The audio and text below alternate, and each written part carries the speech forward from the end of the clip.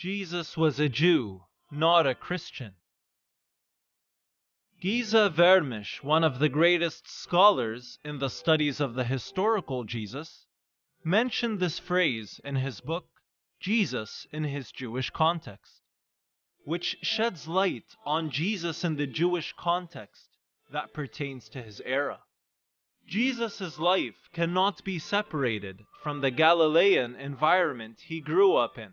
This will be especially relevant in our study of those obscure years of Jesus' life, such as his infancy, adolescence, and the nature of his life in his 20s, alongside with his intellectual and religious development, which unfortunately there are no certainties behind what actually happened during this period.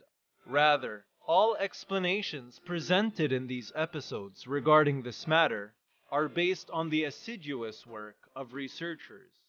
With full awareness of these difficulties and obstacles, which we will meet as we try to understand and determine the nature of Jesus' personal and Jewish life, let's first begin by inspecting the external factors, such as the socio-cultural factors that would have influenced the personal life, the mind, and the social development of Jesus in first century Nazareth.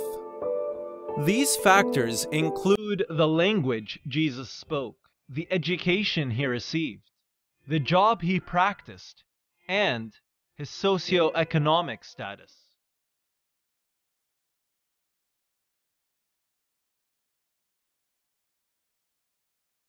Thank you so much for watching this video. Please make sure to subscribe to our YouTube channel to be notified of all our future content. You can also follow our official Facebook, Instagram, and Twitter pages. Please support this mission on Patreon. Here's also a link to the Arabic YouTube channel.